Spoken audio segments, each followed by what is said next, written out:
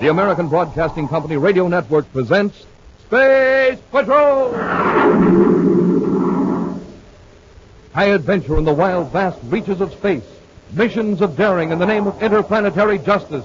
Travel into the future with Buzz Corey, Commander-in-Chief of the Space Patrol! In today's transcribed Space Patrol adventure, Buzz and Happy are inside a small atmosphere shell on the planet Pluto. Outside the transparent dome, a gang of armed criminals approach in spacesuits. Stoken and Savage and the gang. Hey, Commander, they've got to come through that airlock one by one. We can pick them off if they try to come in. Corey, this is Savage. You are trapped. Now be smart and give up. He's on our miniature spaceophone frequency. Savage, this is Corey. If you want us, come in and get us. Don't be a fool. There are 8 of us, and we got blasters. We can crack the atmosphere shell and bring that whole dome down on top of you. Smoking rockets, Commander. What are we going to do? We'll be back in just a moment with today's exciting Space Patrol adventure, The Hermit of Pluto. The United States has seen many changes in the past dozen years, all pointing to a still better way of living. Millions more Americans are working, earning more, saving more. We're eating more and eating better. More young people are going to high school and college. More of us are getting paid vacations. More of us are enjoying the luxuries of life. Sports, radio, television, the theater, concerts. Church attendance and membership has climbed steadily upward. In addition to these material and spiritual changes have come the miracles of jet propulsion, supersonic flight, antibiotics. All these changes have produced tremendous needs. We need factories, and machinery needs modernizing to increase our output of electric power. Our current needs add up to greater employment and investment opportunities for practically everyone in America. The better you know America, the better the future looks. Write for the free booklet, The Future of America, Box 1776, Grand Central Station, New York 17. Now today's Space Patrol adventure, The Hermit of Pluto. Commander Corey and Cadet Happy are on a special mission to Pluto, outermost planet of the solar system. 40 times as far from the sun as the planet Earth, Pluto is a dark and frozen world. The gases that would be its atmosphere lie in a solid coating like ice upon its surface. In Pluto's black sky, the remote sun appears as a large flaming star. The population of Pluto City is protected from the cold airlessness of space by a thin atmosphere shell. Beneath this huge transparent bubble, life goes on as it does on Earth, or Terra, or Mars. It is not quite the same as Buzz and Happy are observing as they walk down a dimly lighted street of the city. Gee, Commander, why don't the city commissioners do something about those lights? This is the biggest city on Pluto, and yet we can hardly see where we're going. In lots of ways, Happy, this is still a pioneer community. Yeah, and from the looks of the buildings in this neighborhood, maybe it's just as well that the streets aren't too well lighted. Well, Pluto is still a frontier planet, Hap. Uh-oh. Hey, it looks like a fight. No! Hey, Commander, look, it's 2 against 1. They're sure slugging that guy. Come on, Hap. Yes, sir. We should have brought our ray guns. All right, break it up. Oh, hey, come back here. The dirty cowards. Shall I go after him, Commander? Let's take care of this man. He may be hurt. I don't wonder, the way they were hitting him. Here, let me help you. Thanks. Those 2 guys sure disappeared fast. Let's get him under a light, see if he's hurt. I'm all right. Thanks. I'm sure glad you came along. What was it all about? A couple of thugs jumped out of the doorway and started slugging me. It's getting so a man can't walk down the street without some hoodlum. You're Sam Morris. Yeah, that's right. Oh, Commander Corey. I knew you two were space patrollers, but the light was so bad I couldn't... Happy, this is Sam Morris. Sam, Cadet Happy. How do you do, Mr. Morris? Howdy, Cadet. Sam, better let us take you to a doctor at headquarters. Oh, no, thanks. I'm all right. Well, you got quite a slugging from those characters. I'm fine. Well, it's sure nice to see you again, Commander, but if you'll excuse me... Are you still prospecting, Sam? Oh, now and then. Right now, I'm more or less of a watchman, you might say. Here in Pluto City? No, several hundred miles north of here. Guess you might call me a licensed squatter. You're a watchman? Well, what's there to watch that far north on this planet? Well, just some government equipment. It's in an atmosphere shell. Used to be a base for some Government explorers, mining engineers, and the like. I sort of take care of the equipment until the government decides what they want to do with it. Well, thanks for the rescue, Commander. Oh, wait a minute, Sam. You've had a pretty rough going over it. Oh, I'm okay. Those fellas hadn't taken me by surprise. I could have handled them both. They sure ruined your clothes. Look, your jacket's all ripped. The pocket's torn off. Oh, it's an old thing anyway. I got a couple of licks in there, remember. You sure you don't know who they are? No, of course not. Just a couple of Pluto City thugs. If they knew how broke I was, they wouldn't have bothered. Oh, I've got to run along now. Thanks a lot, Commander. You too, Cadet. Glad to have met you, Mr. Morris. Hey, Sam, wait a minute. I got to run along now. I'm late for an appointment. See you around, Commander. Yeah. You took that beating pretty lightly. From the way he acts, you'd think this was something that happened to him every day. I have a feeling there's more to this than just an attempted holdup. Well, we'd better go on about our business, Happy. Oh, what's this? Oh, I'll flash my atomizer. Money. A whole lot of it. Large bills, too. Mostly 50 credit notes. And here's a card. A business card of some kind. Maybe along the Mars. Hey, the commander, didn't he say he was broke? Yes, that's right. Shine your light in this card, Hack. Yes, sir. John Harbach, mineralogist. Expert assaying and analysis. 412 North Andromeda Street, Pluto City. This card may have dropped out of Morris's jacket when those guys tore his pocket. Yeah. After we take care of our business, we'll drop in on Harbach and see if he knows where Mars is staying. Then you think this money belongs to him? Even when he claims to be broke? No, it might. Fellows like Mars always say they're broke. Keeps people from getting curious about where a prospector gets his money. Yeah, but why would he fib to you? Well, just to keep him practice, maybe. If this money does belong to Mars, I'm sure he'll be glad to get it back. Hang on to that card, Hap. We'll drop in on Harbach on our way back. At this hour, Andromeda Street, like the rest of this section of Pluto City, is almost totally dark. Buzz and Happy walk toward a pool of violet light that streams across the sidewalk from a shop window. Oh, this is 412, Commander. It's the only place in the street with a light on. Well, we're in luck. Uh-oh. The light went out. There's one on inside, here in the back. It's locked. I guess Harbach is just leaving. That's why the light in the window went on. An automatic ultraviolet light, Hap. Open the window. Hey, those rocks. They're glowing. Fluorescent. They absorb ultraviolet rays, then radiate them in the dark. The rocks sure are pretty. But they're wasted on this street. It's completely deserted. Well, we got here too late, Hap. Harbach. Okay. Look inside. See that showcase? It's broken. Looks like someone's lying there on the floor. Harbach must have been robbed. What a neighborhood. Let's force the door, Hap. Yes, sir.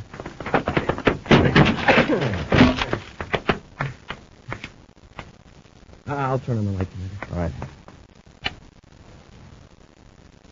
These two didn't cut. Let's get him away from that shattered showcase. Yes, sir. Don't hit me. That's all right. We're space patrollers. Oh. Thought they were still here. Who attacked you? Two men. I never saw them before. They came in just as I was closing the shop. Are you John Harbach? Yes. Oh, guy really kept me. Sure tore the place apart. Is the safe locked? It's supposed to be. I'll check.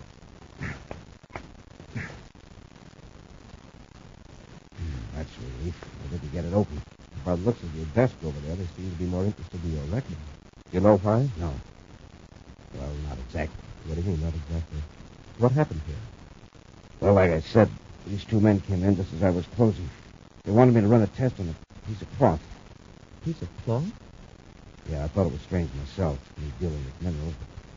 But it turned out there were traces of minerals in the fabric. That's what they were interested in. Well, this cloth, did they say where they got it?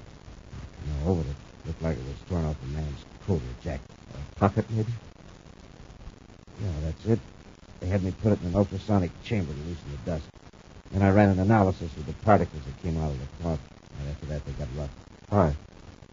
They wanted some information about one of my customers, and I wouldn't give it to them. Well, this customer, is his name Sam Morris? Yes. How did you know? He was attacked by two men earlier this evening.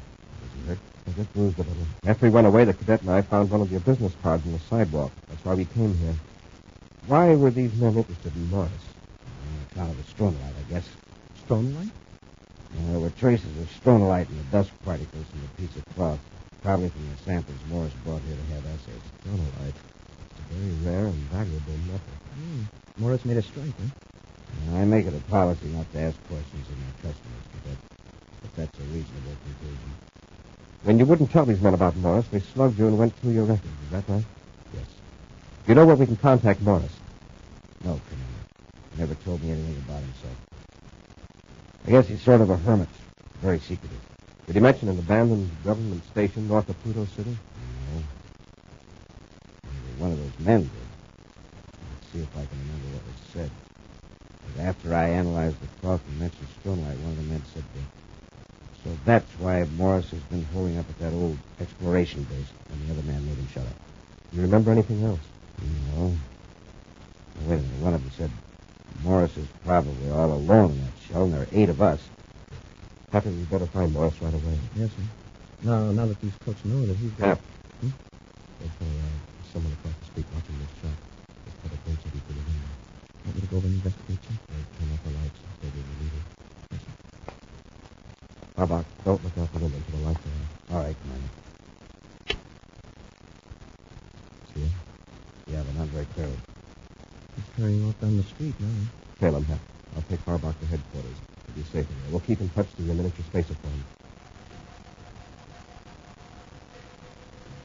Half an hour later, Commander Corey leaves the Pluto City Space Patrol headquarters in a surface car. His receiver is tuned with special miniature spaceophone frequency. Cadet Happy calling Commander Corey. Cadet Happy calling Commander Corey. Corey here. Go ahead, Hap. I'm on Polaris. 900 block, sir. Half a block behind the man I'm tailing. What's he up to? Nothing so far, but I got a pretty good look at him when he passed under his speed. I swear he's one of the men that jumped Sam Morris. I'm in a surface car about a half mile from you. I'll come by and pick him up. Okay, Commander. Uh-oh. Another man just stepped out of a doorway. 2 of them are walking together. Probably his partner. Don't lose them, Hap. I'll be right there.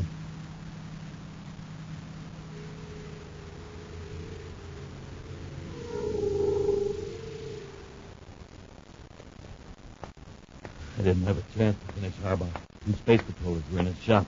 Well, if you hadn't got panicky, we could have done the job when we were there before. Look, doesn't matter, Savage. Harbach won't be able to put the finger on us anyway. He'll be out of Pluto City in half an hour. Yeah, but Harbach knows we're interested in Sam Morris. If the Space Patrol tips Sam out, we... Doctor, we're being followed. Huh? Don't turn around. Just keep walking. When we turn the corner, we'll wait and let him catch up. Okay.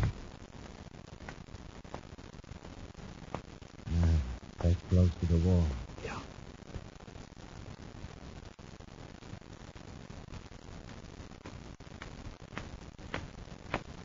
You looking for somebody? Space Patrol cadet. He's going for his ray gun. Grab him! Savage! Help me! Get your hands off of me! Oh, yeah? Good doing, Savage. Come on. Let's get away from here. Wait a minute, Duncan. We're not going to make the same mistake as we did with Harbach. We're going to finish him. We'll return to Space Patrol in just a moment. Listen, kids, you know how much fun it is to be growing up. Every day there's a new thrill. Well, here's a thrill maybe you haven't tried yet, and believe me, you'll like it. It's the fun of having enough money to get the things you want. Maybe a new bike or a camera, or saving for something big like business school or college in the years to come. Sound good? Well, here's how you do it. Put a part of your allowance and the extra cash you earn each week into school savings. It doesn't take long to have enough to buy a real United States savings bond like Dad gets all the time. And this is important. Bonds earn money for you. Uncle Sam stands behind them, and they're safe. So start to save now at your school. Mother and Dad will be proud of you for saving part of your allowance, and you'll have the fun of seeing your own money grow. A thrifty person is usually a better citizen. And take it from me, he's a lot happier than the fellow who saves nothing and can't buy the things he needs. Remember, save regularly every week at school. Have the money for the things you want when you want it. Now back to today's Space Patrol adventure, the Hermit of Pluto. Buzz and Happy are on the planet Pluto, where they've learned that 2 men are using violent methods to obtain information on valuable deposits of the mineral stronolite, discovered by a prospector, Sam Morris.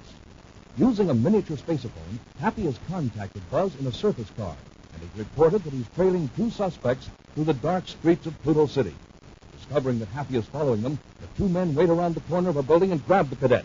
You heard what I said, Duncan. Let's finish him. Oh, look, Savage, a ray gun would put him out and we can get away from the city. Yeah? And when he comes to, he could continue the chase. Do what I tell you. What have you guys got to be afraid of? You really must be up to something crooked. Shut up, cadet. And quit struggling or I'll break your arm.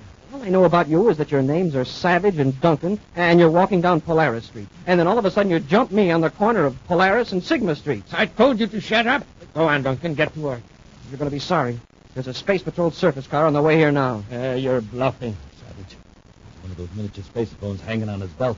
He's been mentioning the street name. That gadget's turned on. Then we got to work fast. Get into the car now. Trying to sneak up with the lights out. Help me hold it, cadet. We'll drag him down to the alley. Come on. Get moving, cadet. Hold it, you two! Commander! Let's go, Ray. Let's get out of here. Use your ray gun. Let them have it. Oh, you don't? Get your hands up! Get the cadet. I'll take care of Corey. We got both of them, Duncan. That's it, boy. The whole neighborhood will be full of space patrollers in a few minutes. Yeah.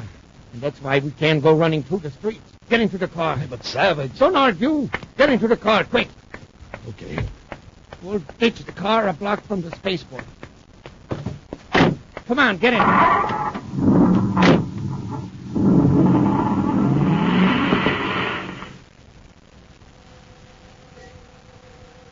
A few moments after Duncan and Savage roar away in the commander's surface car, another Space Patrol car rushes to the scene to find Buzz and Happy unconscious on the sidewalk.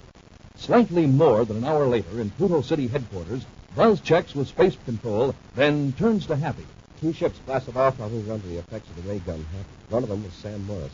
And Savage and Duncan were in the other. Very likely. The second ship was registered to H.D. Margolis.